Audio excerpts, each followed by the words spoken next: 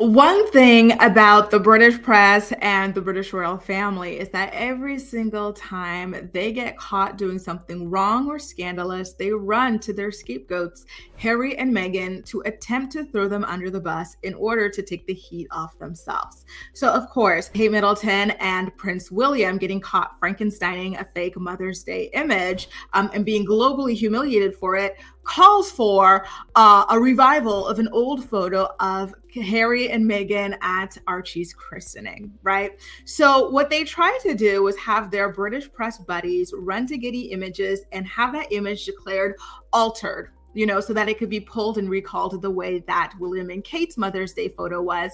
And so Getty Images did have a footnote saying that they were reviewing the image, but guess what?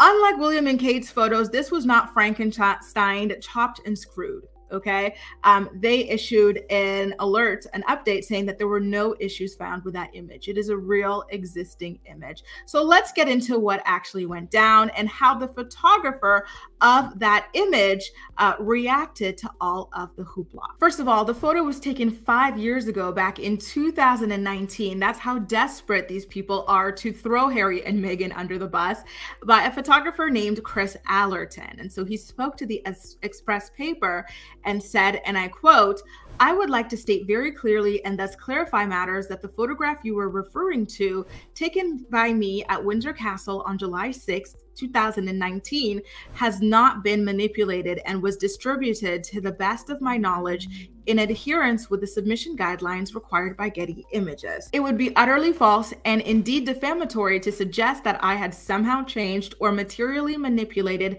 any of the subjects or content of the image. As a professional photographer, I meticulously prepared for this portrait moment, including testing and fine-tuning the relevant lighting equipment with my team, along with preloading the necessary technical processing adjustment settings in advance. This was made possible by taking pre-shoot test shots. So when the royal family arrived, I could work on composition and capturing a relaxed and pleasing moment quickly and efficiently for them. And then the final image was delivered to the palace press team for all relevant distribution.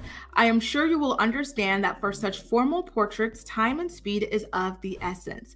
It has always been a pleasure and privilege to be asked to photograph for the royal family." So he was very stern and very clear in his message. Don't play with my professional reputation and suggest that I would do something as low as to completely alter a photo for public consumption, aka manipulate the public. They might do that in a certain royal house, but they don't do that over here in the House of Sussex.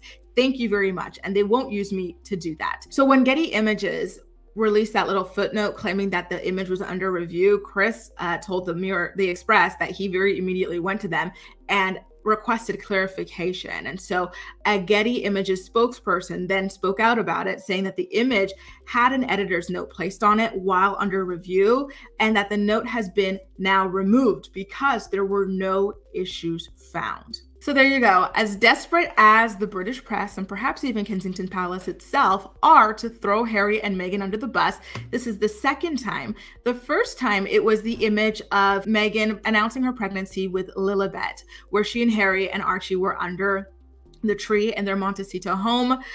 They tried to claim that that was doctored, but no, it turned out it wasn't. Her photographer, Meghan, immediately provided the raw image. So here we go. Two images that they tried to take down and try to destroy the reputations of, and they failed. And in that time, we still do not have an original version of William and Kate's Mother's Day photo. Funny how that works. At this point, they are looking like a bitter, bitter, bitter joke. And I'm low-key embarrassed for them that these are the lengths that they're willing to go to tear down a family that is so quiet about this entire situation and minding their own business all the way on the other side of the world in California. All they had to do was provide information about that photo that they tried to mislead us with, but they can't do that. Instead, they are deflecting left, right, and center, but it's not working. All we're finding out time and time again is that Meghan and Harry have been honest and authentic in the materials and information that they have provided to the public. So kudos to Meghan and Harry for defeating yet another attempt to tear them down. It really is beautiful how they continue to shine in the midst of all of this hatred and mudslinging being thrown at them. Guys, how do you feel about this situation? Is it getting a little bit embarrassing seeing how desperate these people are to bring and to rope Meghan and Harry into their scandal, going as far as to try to get photos taken 5 years ago taken down and announced as inaccurate? And how do you feel about Meghan and Harry being proven right and authentic and true and trustworthy time and time again compared to Kensington Palace? Because guess what? It wasn't just the Mother's Day photo that was deemed chopped, screwed, and ineligible. It was also the photo that was Frankenstein together, allegedly featuring Queen Elizabeth and all of her grandchildren. They stitched some old photos of these kids and pretended that they were in their room for that photo, which is rather disturbing.